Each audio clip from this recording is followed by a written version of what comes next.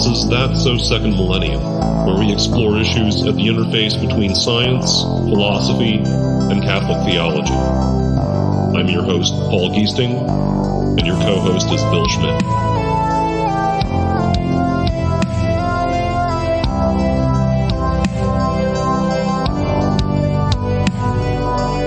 Welcome back to episode 141 of That's So Second Millennium. Louis Albarran teaches theology at Holy Cross College, across the road from the University of Notre Dame. He is intensely interested in the role of religious devotions in the faith lives of ordinary people. We had an intriguing discussion about the role of Hispanics and their devotional culture in the Church of today and the years soon to come, featuring some odd coincidences and more commentary on Aldous Huxley's Brave New World than I expected. We are very pleased to bring you this conversation with Professor Louis Albarran.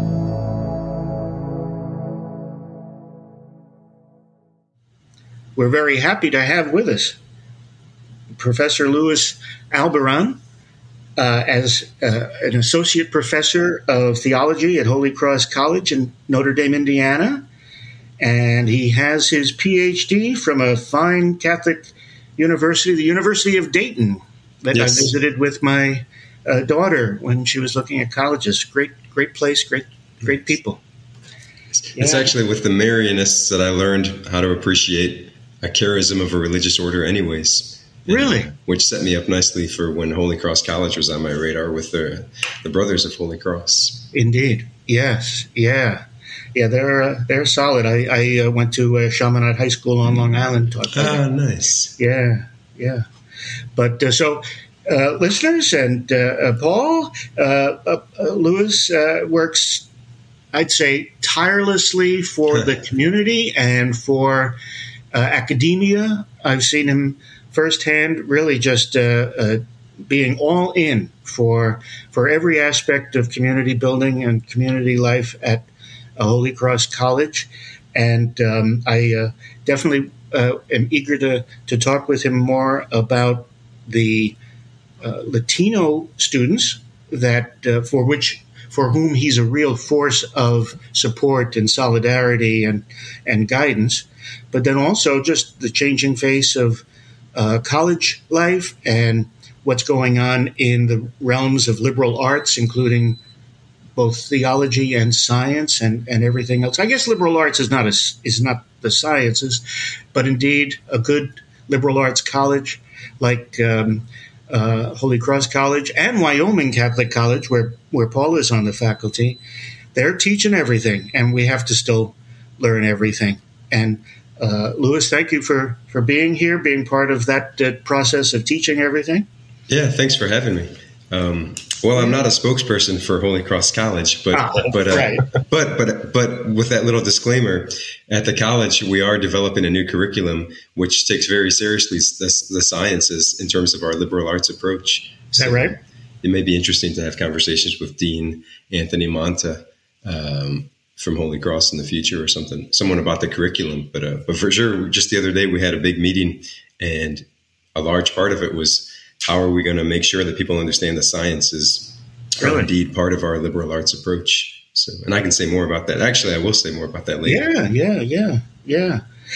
First, say something about your own background and how you came up both in family and overall life, and then your academic pursuits. Sure, thanks. So I was born and raised in Naperville, Illinois, so a pretty kind of privileged position to be in the suburbs of Chicago there. My mom's family was all on the south side of Chicago, and my dad's family was out in Colorado. So I had a good spread of experiences growing up, the kind of typical suburban existence in the 1980s and 90s, but then also every weekend going into South Chicago and a vibrant kind of, you still sense the Catholic subculture of the middle 20th century is still vibrant and alive and well. In fact, I was just visiting the famous Our Lady of Guadalupe parish a couple Sundays ago, which is a famous and historical parish, right? Robert Orsi writes about it in Thank You, St. Jude. And you can still sense that still a vibrant, that Catholic subculture that is supposedly, that is historically dissolved, is also still sort of paradoxically still vibrant at the same time in some pockets of the U.S. Yeah. So that was my experience growing up. Certainly was formed in devotional Catholicism, right? Like the image, one particular piece of devotionalism that was in our house was this ceramic face, and it's no bigger than the palm of your hand, but a little ceramic face of Jesus with thorns and the blood dripping down his side of his face and all that. And it would just sit there in the dining room above the home altar. And I remember when my pops died a few years ago in 2016. And so recently my mom sold the house that I grew up in. And she said, whatever you want, like, make sure I know so it doesn't get like lost in the shuffle. And I just remember thinking, the one thing I know I want for sure is that ceramic face of Jesus. And I remember sharing this with some people, and they were like, wait, what? Like, the one thing you really want is the ceramic face with the blood dripping down it. And I just thought, that's the image that I grew up with, right? Like in suburban Naperville. And so that matters because all my grandparents came out of Mexico. My mom and dad were born here in the U.S. in Chicago and then in Colorado. But I mentioned that because that's certainly how my reality was shaped growing up. Wasn't so much in the suburban existence, but with the devotionalism of our family background. And anyone who studies devotionalism, as I do from the Dayton School of Thought, knows that devotions can cut through and like really open up reality for us. They can break through the mundane and show us what's really going on.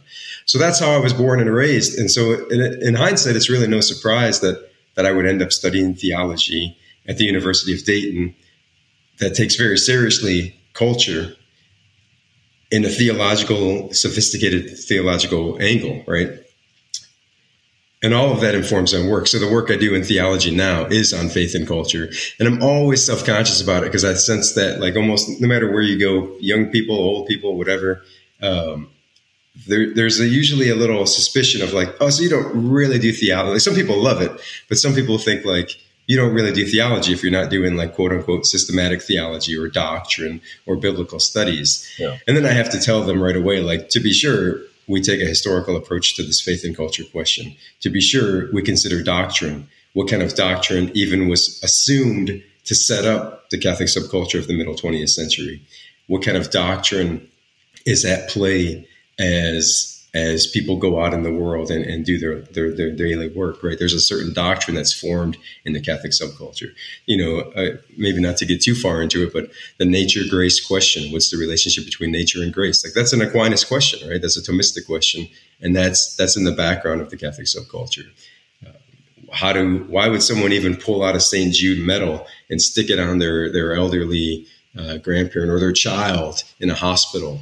Yeah. Like, that's a nature grace question. And that's the world I was raised in. And then when I started to study theology, it was just a natural sort of attraction to those conversations.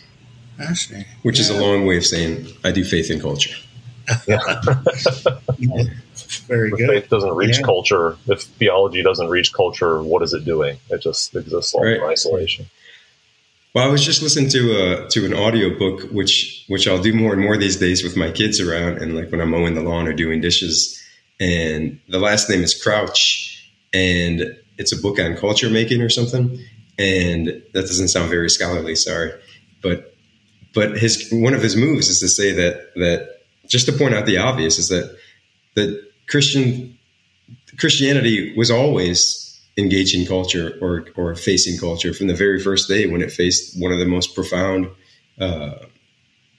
deepest, powerful cultures, which is the Roman Empire. Yeah. Right. And so Crouch is like from its very beginning.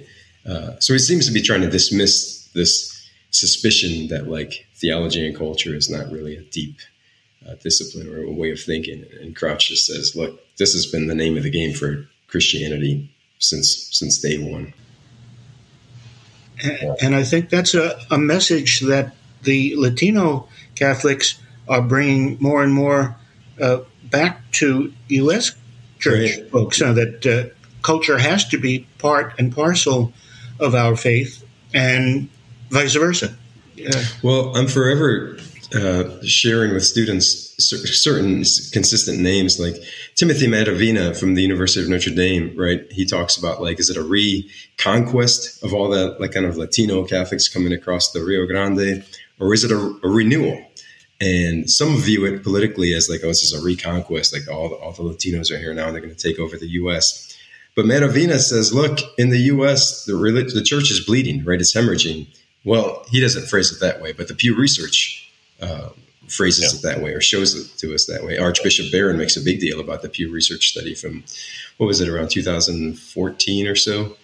And in light of that, if the church is bleeding here in the U.S., then we should be grateful that this vibrant sort of Catholic devotionalism that used to exist in the middle 20th century in the U.S., which is now dissolved, seems to be coming back and from the Latino Catholic presence. That's great. How do you see that expressed in the students that you work with and teach at Holy Cross? Sure. Maybe one of our most recent examples is our student, Stephanie Nunez. She's a visual arts major and a theology minor. She was in my new evangelization class. And one of the local papers did a little thing on her. Is it Today's Catholic, I think, did? Yeah. A little article. So she did a mural of Our Lady of Guadalupe for us in a conference room, which is actually pretty profound the more that I think about it. That this campus that has no murals like that, Holy Cross, just said, do what you would like. And they didn't even question her. She said, but I know what I'm going to do is Guadalupe. And so when you walk in through one of our main community spaces, you'll see a light on in a conference room beyond that community space. And they usually leave the light on too. And it shines over this big floor to ceiling mural of Our Lady of Guadalupe. Neat. And so the students, of course, are bringing this very public, vibrant, and dynamic way and aesthetic way of expressing the faith on our campus. And sometimes, if I may say, not to jump into the deep end of kind of controversial subjects this early on in the conversation, but I do know that, I was going to say I think, but I know that there is a culture in Catholicism. There's an angle that would suggest that like doctrine and talking about doctrine is the only way to like prove your cards that you're doing theology. Mm-hmm. So you see a recurring theme of all these kind of self-conscious like points that are stuck in my head forever, because this is the argument of the day. And there's like political camps that get set up in this, right? And so there's even a suspicion sometimes of like, if you start talking about culture, if you start talking about aesthetics, and people will say like, no, that artsy stuff, like get that out of here. We want like hard doctrine here. And please understand, like I always tell people, I'm not dismissing the importance of doctrine. It matters. Like without it, there's no point in doing any of this.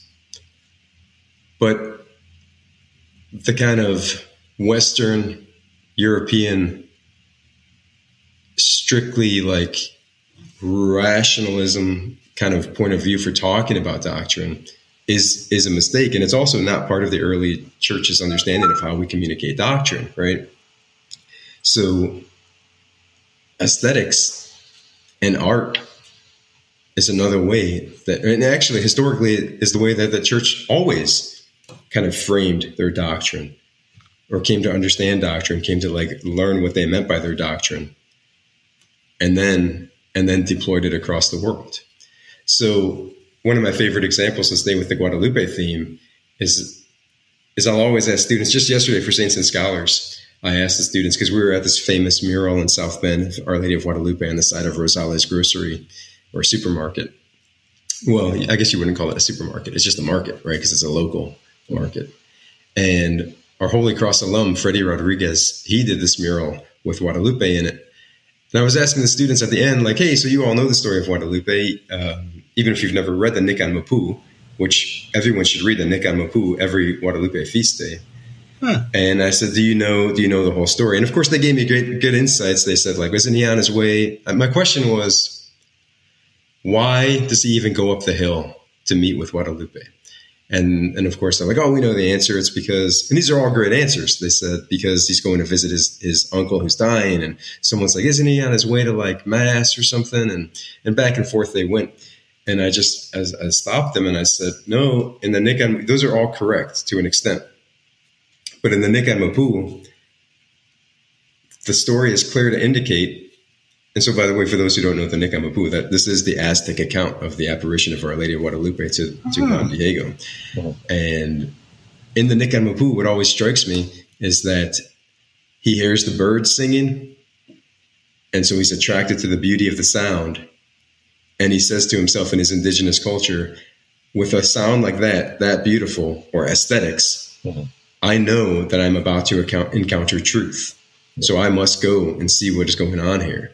And he goes up the hill, right? So that matters. It's not, and I told students yesterday, it's not unlike when Moses sees the burning bush. It's not God calling him first. God doesn't say, Moses, come here, right? We know the story. If we look at it more closely, it's that he says, there is a bush on fire but it's not being consumed.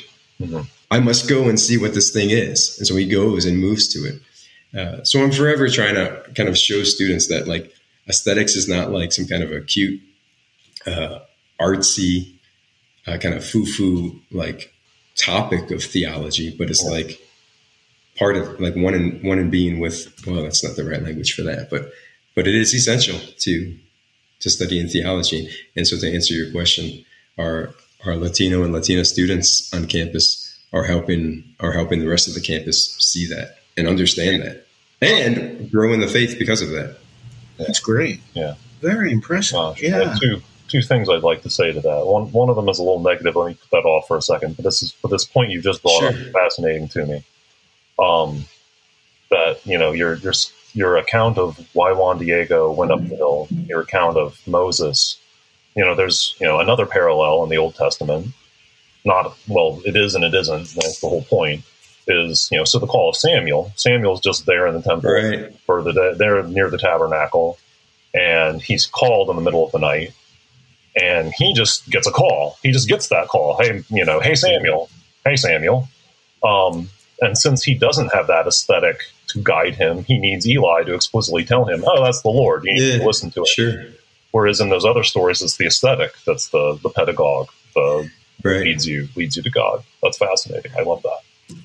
I like your point, right? That like there is that. I don't know if exactly this is how far you're going with it, but I like it if you're going this far. Like it's not just, we're not just free floating kind of individuals doing our own thing. Like, oh, I'll do this and that. We're all our own authority. To your point, right? There's still.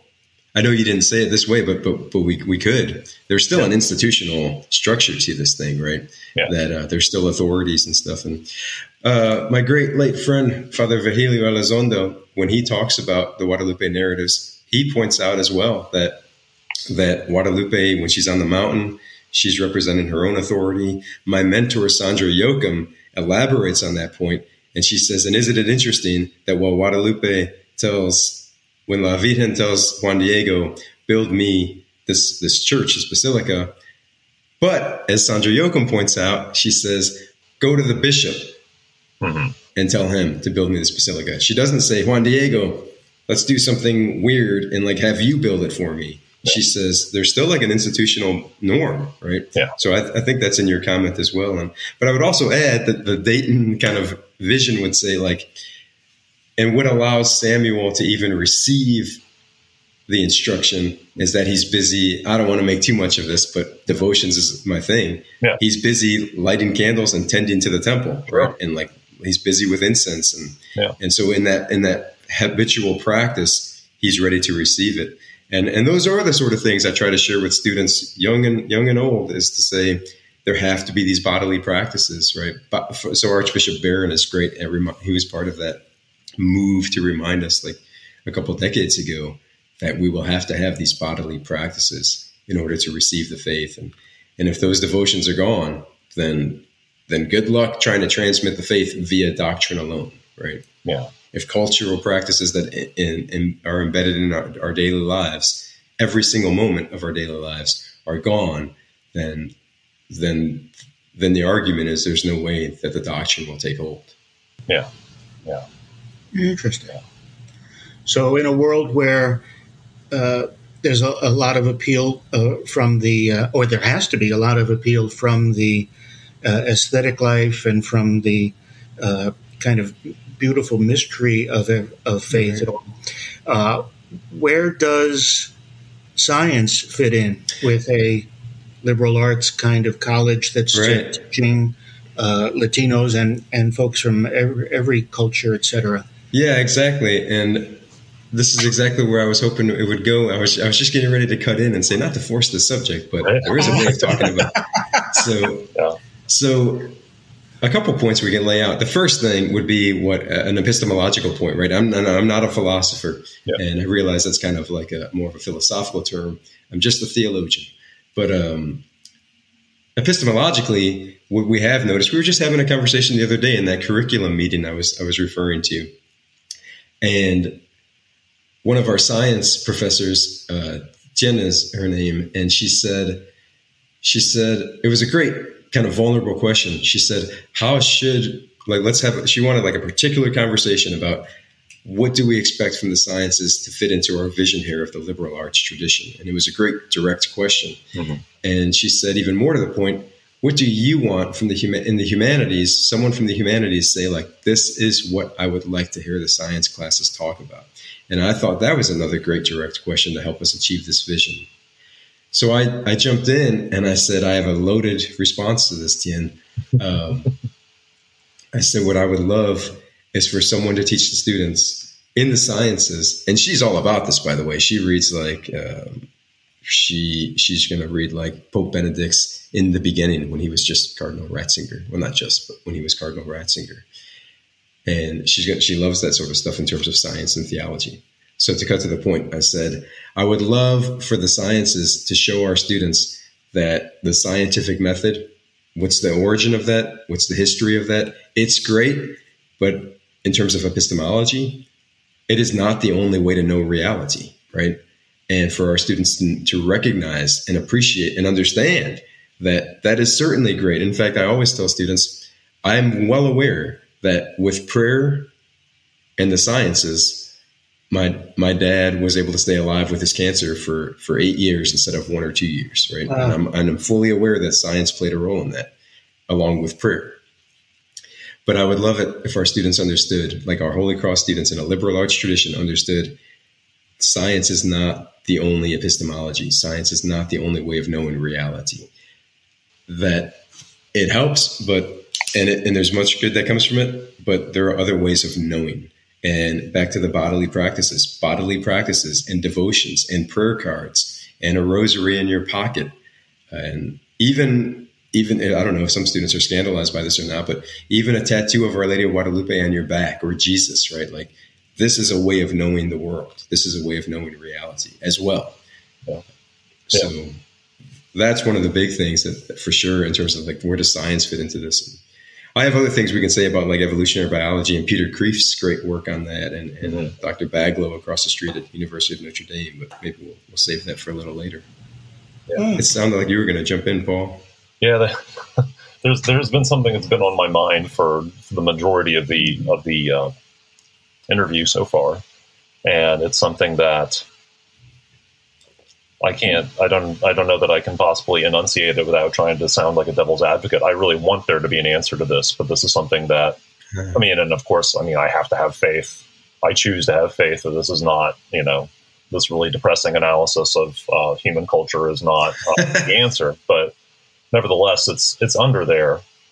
There's a certain, and this is me distilling it, but, I don't have to do much distilling from some of the things that I've read about, the evolution of culture and birth rates and, secularization and things like that. The argument goes somewhat like this, that, so from Northwest Europe, and whether you want to date it to the Reformation or the Enlightenment or wherever, you get this awful, religion gets pulled out of culture and put over on this shelf and relegated to a second-class status of, something that's just personal. And secularization happens, and birth rates collapse, and consumerism rises. And so you have, France, the UK, the Nordic countries, Germany, et cetera, et cetera, et cetera. And it's just, as people get wealthy, as people do what's necessary to achieve what in the United States or Northwest Europe we call being middle class, they're just going to follow that path. And I remember reading something, I forget whether it was in Belloc or Chesterton, where they were just bragging so much on the Quebecois of the early 20th century. And that's kind of horrifying to me because, I remember talking to someone in the law school at Notre Dame back when I was at Notre Dame, about, she was from Canada, and Quebec was just massively secular, and Catholic culture just completely collapsed. And like in the past decade, 2 decades, Catholic culture in Ireland has kind of collapsed.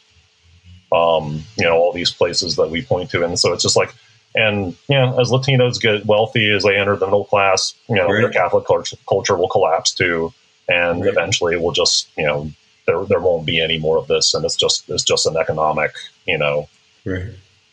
it's just destiny.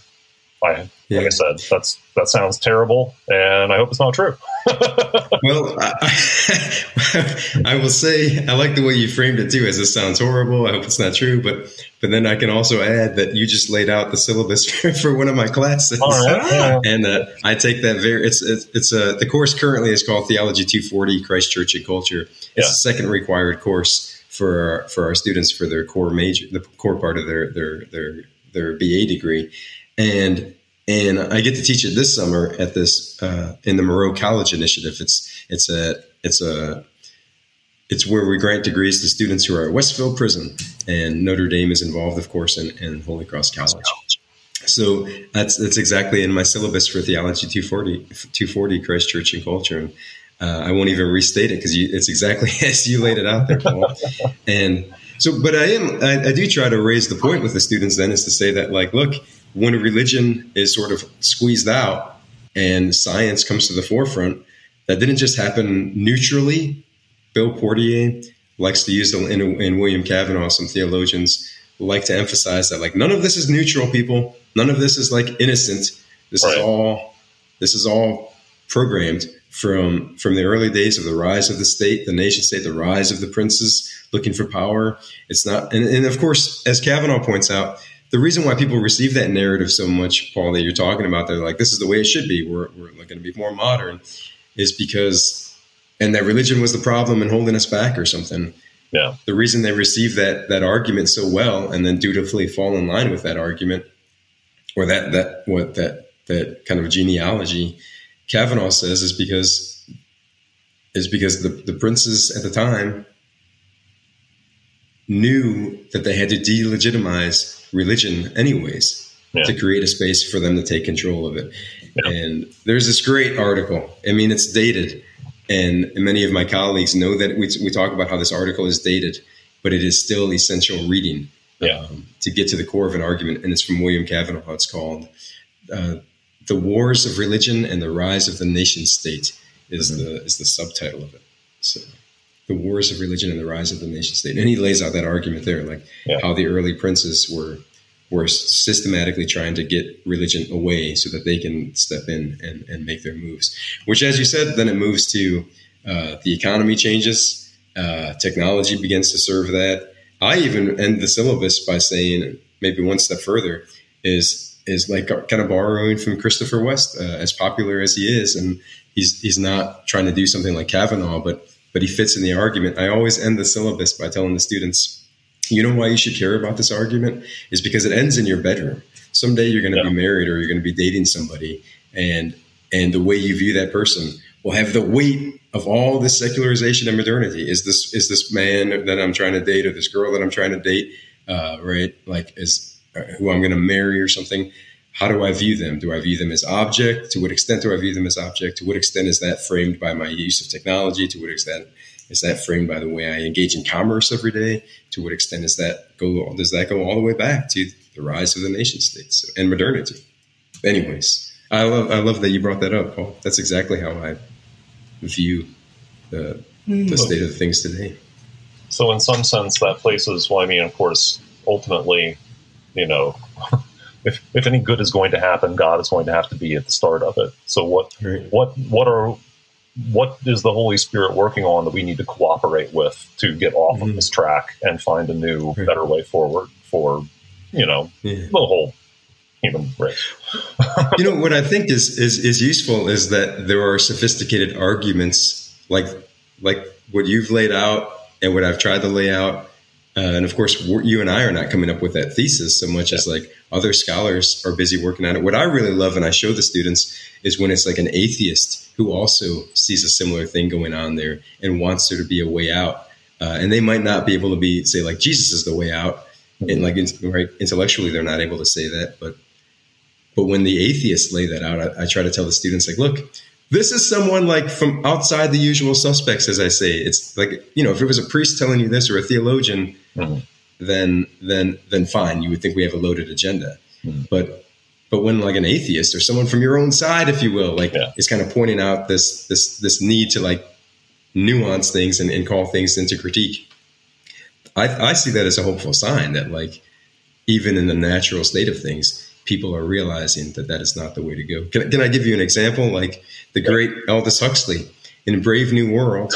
We all know the story. Listening to that audiobook on Tuesday. Wow. Yeah. Well, what you need to learn or read or listen to is in Brave New World, like one of the current editions. He gives an essay, and I don't know which version you listened to. Did it have a little essay from him? No, it did not. From years later, he looks back at it, and so I'll tell the students. I wish I had the copy with me. Okay. In the essay, he says a couple things. One thing for sure that I think is the most interesting is he says, "I wish I had given the savage a third way out." And he says, this is Aldous Huxley, right? Who's not like a committed Catholic or anything. It's my understanding. When I looked him up, he seems to be atheist to the day he dies, right? He doesn't like convert or move towards Christianity, I don't think. Like the great Kurt Vonnegut kind of seems to be moving towards Christianity, even if he speaks more gently about it towards the end of his life, as he progresses, as a humanist, right? But Huxley says, "I wish I had given the savage a third way out," and he says it would be religion, so that you know what the end of things is. Yeah. And I'm always excited when I read that. Even now, I feel sort of like kind of goosebumps, thinking like Huxley sees this. Yeah, that's the way out. So I was sharing this with students the other day who are not religious, and they were really intrigued by that. Earlier in the essay, he also points out, I don't know if this is too weird, but earlier in the essay, Huxley says something about like he's like, look, these totalitarian governments want you to be their subject, of course. But really the trick is, and this is the point of Brave New World, right? Is that he's like, but they don't want you to question your servitude. They want you to like it and enjoy it. And Huxley makes the move to say, he links it to free sex, which of course is kind of really like on the surface of Brave New World. And he says this whole business of like, let me try to do it the way he does it. He says, as your slavery to the systems increases, your free sex will also increase. Yeah. Right. So he's trying to mess with their heads and say, like, you think that you're free because we're like, I can just sleep with who I want to, and this makes me a free, autonomous individual. And Huxley says, no, it doesn't. The state is giving you that idea, to make you more acclimated to your servitude in every other aspect of your lives. And so a sign of hope for me is that, like, to show students that like Huxley gets it. Maybe even the better sign of hope in my world is that when I show it to students who are like, who would resist this sort of preaching, if you will, that they receive it, man, and they seem to know that Huxley's onto something. And then they examine their own lives. And I won't name names of students who begin furiously writing notes in class. And I kind of say, like, well, you seem to be taking a lot of notes. What's going on? And one student I remember distinctly, he was the star of our soccer team years ago. And there were many stars, so that doesn't give him away. But I remember he looked up, and this is the guy who, like, this is the dude on campus. And in front of his peers, he looked up and he said, well, I am taking notes like a madman. He said, and I was like, why? And he said, I just wish someone had taught me this long ago, and it would have saved me a lot of trouble. So I see that as a sign of hope, that people who are not really in the church see these arguments and identify the value of the arguments, the how spot on these arguments are. Yeah. And this goes back to the whole idea of liberal arts, around which both Holy Cross and Wyoming Catholic are built. That's the whole idea of liberal, meaning liberating people to be their fullest self. Yeah, to free them from the trappings. Very interesting. Yeah, I mean, not to make this Brave New World completely hijack this conversation, but toward the end, when the world controller is, I mean, it's a hilarious book. It's almost a complete failure as a novel. I mean, the setting is just so incredibly compelling. But he can't. Yeah, I mean, it's a terrible novel about terrible people. It's like, like all the worst people in Graham Greene, or who else might think of? Like just all distilled down into like, I don't care what happens to any of these people. I mean, I'm rooting for the meteor. I'm rooting for the nuclear war. I just want this whole thing to be eliminated. But at the end, the world controller is talking about, well, honestly, we pay lip service to, science in this brave new world, but we've suppressed that too. Right. Because we can't actually have, a quest for truth of any kind. Right. He suppresses a book about biology. And then as he's explaining this to these three people who are going to be exiled to, nowhere so that they can, not be a danger to this constructed society. He's like, this is what's going on behind the curtain, and I'm suppressing all of this because I have to, in order to keep this, we've given up on truth so that we can have stability, period. End of story. Yeah, right. There's no more discussion. There's no true, there's no true scientific inquiry, right? Maybe to your point, there's no true dialogue. There's no true arguments anymore. Yeah. Certainly in my mind, it comes back to like, we're not really doing science then because we're not arguing about it with competing research, competing claims. Yeah. My students, or some students, depending on which audience here is at what campus I'm on, when we talk about like, you do know that science is like also not neutral. This is a point that Terrence W. Tilley, one of my mentors back in the day at Dayton, kind of helped me see. And Tilley is supposedly, I mean, people would argue it's like no conservative or something, but he does bring up this point, and he says, I remember the day he said science is not neutral. And as an undergrad, or early on in my graduate studies, I thought like, what does he mean by that? And he said, it's all funded. It's all funded. So, yeah. And again, like, I think that a comment like that would maybe land him in like in a certain ideological camp, either left or right. I don't know these days, but it's true that science is funded, and whoever can do the best lobbying will get it's a human activity. Yeah. Which again, for 1,000 times over, this in no way should be interpreted as Dr. Louis Albarran dismissing the sciences and the importance of it, or as like aligning with a certain ideological camp. That's the problem. We want all or nothing answers, and we want all or nothing solutions, and that's not how the world actually is. Everything can be done well or poorly, and pretty much all of it has some kind of value. But this whole narrative that as science increases, as secularism, as science, as the modern economy increases, it will just squeeze out spirituality. It will squeeze out devotions. It will squeeze out sincere religion. Period. That's just the narrative. Let's break that narrative. I was going to say, you're great at what you do there, Paul, because you've totally brought it all together. One of the other big concerns that I have seen in the classroom, and Barron's attention to the Pew Research survey from a few years ago helped me to kind of really hone in on this. So the Pew Research survey indicates, and Barron makes a big deal about this, is that one of the main reasons young people leave the church is that they'll say something like, and there's a narrative, they give their narratives in the survey. They'll say, when I got to college, I was like, wait a second, evolutionary biology is like real, and the way that I thought about my faith must not match up. Ergo, I guess my faith is dumb. I'm done with being a believer, right? Yeah. And Barron seems, in some articles, he seems to be he's very much angry, because he says, like, this is such an easy problem to solve, people. Yeah. There are ways of talking about evolutionary biology, and that the church does accept it. Yeah. And but I love, so ever since I've read Barron's kind of take on the Pew Research and his call to all of us to do something about this, he says, like, wake up. Yeah. And I thought, he's right. So then I started giving writing prompts about evolutionary biology and theology in light of Genesis and so on. And I use Peter Kreeft's little bit, and it's a really small section, and his own little it's a famous kind of catechism of the catechism. It's got a red border on a beige center point, and usually people recognize it by the colors. They'll say like, "Oh, that Peter Kreeft book with the red border," and say, "Yep, that's the one." So in there, he just flat out says very simply, cogently, and so on. He says, "Look, evolutionary biology, we can talk about it. The extent to which it starts to say that like we do not come from God or dismisses God, then then we're not going to follow evolutionary biology." Right.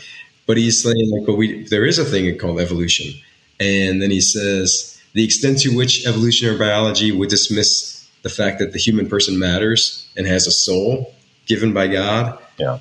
He's the extent to which, like, of course, we're not going to be in line with that sort of evolutionary biology. But at the end of those two simple points, he says, but the extent to which, like, we can say all these other things, well, God is with us in this world, and we do evolve. And while God is with us in this world and has given humanity a soul to set a soul that's destined for God in a different way, then we can still talk about evolutionary biology. Just kind of, he sets those two things as like kind of what brackets or doctrinal points that, of course, like we couldn't go beyond, and nor would we want to. I forget the author of Finding Darwin's God. I should have looked that up before this interview. Kenneth Miller, I want to say. There you go. That's Kenneth a text Miller. in our senior class on evolution at Wyoming Catholic. Yeah. Exactly. What I absolutely love about Kenneth Miller's move in Finding Darwin's God is that he says to his fellow scientists, he's like, you can argue all you want about randomness and in creation. And he said, but you can't add a value to that. Like you can't make a value claim on that and saying like, therefore it's all meaningless. As Miller says in Finding Darwin's God, he's like, that's not your role. You don't have the discipline. You're not in the capacity to argue whether or not there's meaning or no meaning behind that. Your job is just to describe what you see in creation as a scientist. Yeah. So I find all of those conversations really actually fruitful, and our students really have never thought about these things as well. That like, wait, I can talk about evolutionary biology in a theological perspective, and maybe science can't make a claim to whether or not something is meaningful or not. Yeah. It is a radically incomplete, human life is not understandable solely from that perspective. It's just not. That's obvious. If you let yourself think about it, and yet we find ourselves running down those rails. That's really so. I've certainly given students, and Tien, who my colleague at Holy Cross College in the sciences, who I referenced earlier, she spends a large part of her syllabus in one of her science classes having students write essays on those kind of conversations and those questions. So looking for rays of hope. Mm-hmm. I know I'm on the home team here, but rooting for the home team. Holy Cross College is certainly doing it. They're not afraid to have students, because you can imagine there might be some Catholic campuses that would say like, no, we're never going to open a chapter on evolutionary biology. And Holy Cross says like, do it. Well, why should we be afraid of truth? And kind of like Augustine, if you're pursuing truth sincerely and I'm pursuing truth sincerely, we're going to get there. Right on. Yeah. And before we run out of time, Louis, you mentioned in passing before two programs that you're involved in, which I also see as Rays of Hope, the Moreau program and the Saints and Scholars program. Could you just tell our listeners a little thing about both of those? Sure. The Saints and Scholars program started around, I think, 2016. I remember we wrote the grant, early on in 2016.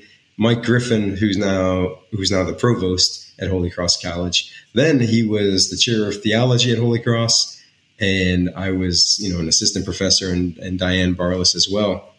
And then with Andrew Pelinecki, former campus ministry director, and a team of other people, including our IT people, Doug Blair and so on, we worked hard to get it was a Lily grant, as Mike Griffin says. What does he say? Lily is the patroness of the Catholic Church today. Yeah. and so they awarded us the grant. I think it's the same grant that ND Vision came out of long ago too, the same kind of grant. And so the idea was this, that the Lily Endowment said, create a program that answers the questions of the day. And I love that phrasing right away. And so we thought, okay, let's create a program that addresses all of the major questions of the day. And you were supposed to use your faith tradition, as Lily said, to help students respond to those questions.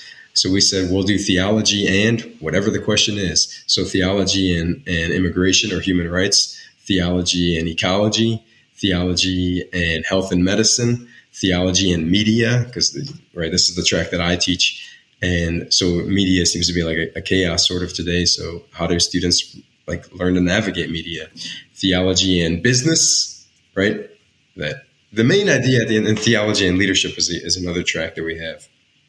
But the idea was to say, if students, so business, we need a better understanding of economy or economics. We need a better understanding of how health and medicine work, and on and on. And we thought we should bring theology to that to inform a student's conversation.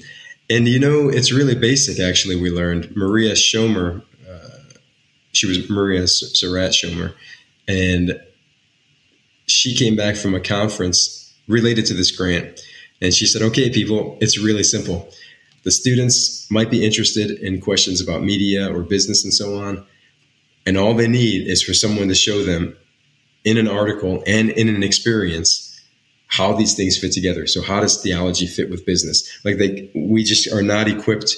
This is nothing this is not really a critique of young people. It's just a critique of how the world sets things up in our heads.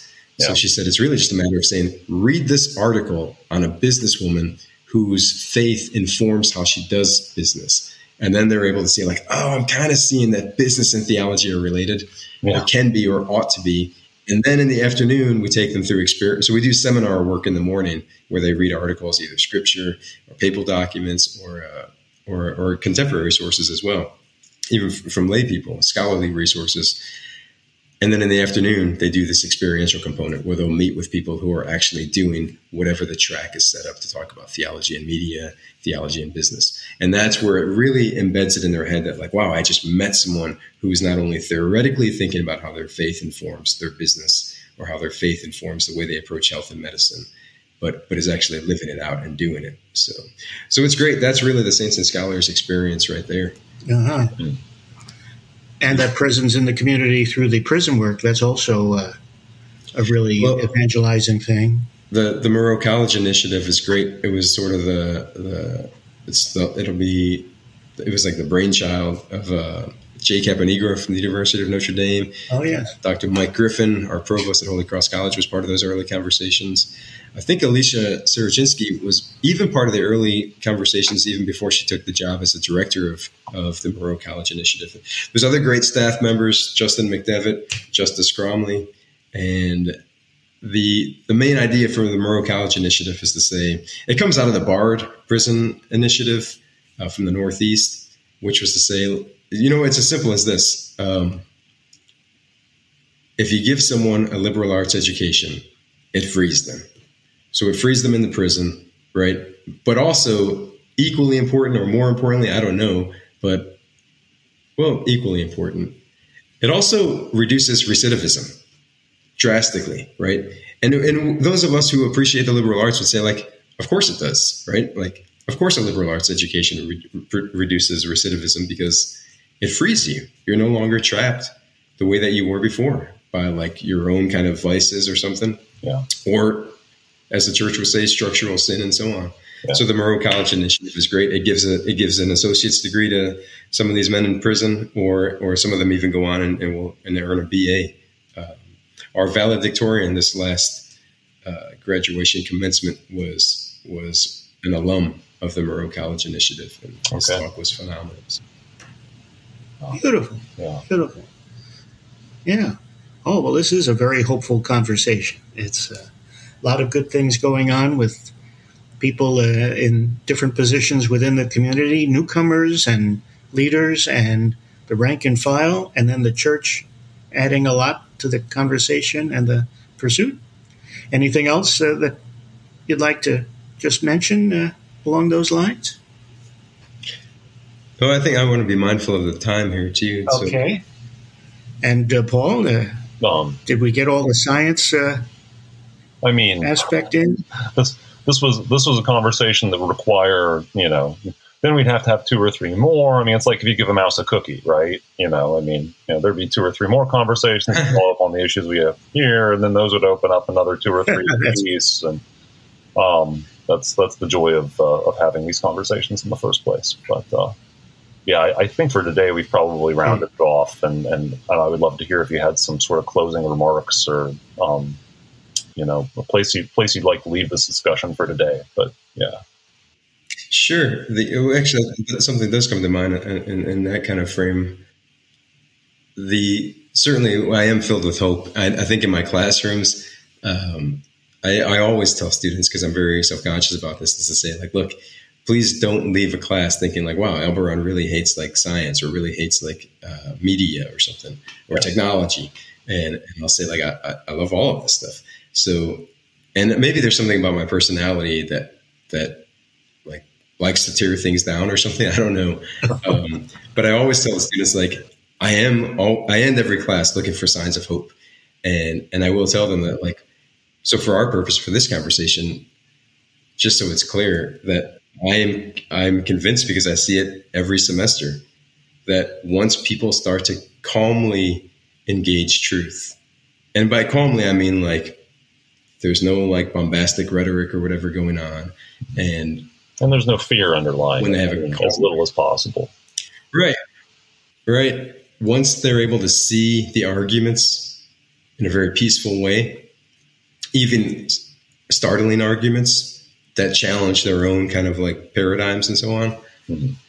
Once they're able to see that and have a discussion and an argument, right, even a little bit of a fighting back and forth, like a friendly kind of jousting, mm-hmm. they do begin to see like the truth and the way forward. They do begin to see that God is necessary. They begin to see that the church is necessary. They begin to see the work that the church has done historically, right, throughout time. Yeah. And they have like a little bit of a sense of like, maybe there is something like to this whole thing about religion in the world. And then, of course, what I don't always get to see the fruits of is how does that take shape in their lives down the road? Like, does it free them towards the transcendent, right? Does it make, as Basil Moreau would say, like this, your job is to get to heaven and take as many people with you as possible, right? Some of them will report back to me. They'll email me years down the road and they'll say, I saw this walking down the streets of Las Vegas and it made me think of that class that I had with you or something. And it does take feel good. How they think about their families and marriage and the world beyond this world, right? The supernatural. That's great. So education does seem to free them. I guess that the summary point is the liberal arts education at Holy Cross College really does free people on our campus, on the Moreau College Initiative campus. It frees people and orients them towards heaven, but without ever punting on our concern for this natural world, without ever jettisoning the concern for this natural world and justice questions, right? That's where I would want to leave all of that. There's signs of hope. Yep. In Catholicism, everything is connected to everything else. Right. Yeah. Gee, thank you very much, Dr. Louis Albarran. Hey, thank you. Yeah, really good to talk with you. Yes. All the best in your work. Thank you so much. Yeah. Thanks for having me. Ave Crux Spes Unica. Yes, indeed. Ave Crux Spes Unica. Yes. Thanks for listening to this episode of That's So Second Millennium. TSSM's audio producer is Morgan Burkhardt. Our theme music, Igneous Grok, was composed and performed by Vin Marquardt. For my co-host Bill Schmidt, I'm Paul Giesting. Until next time.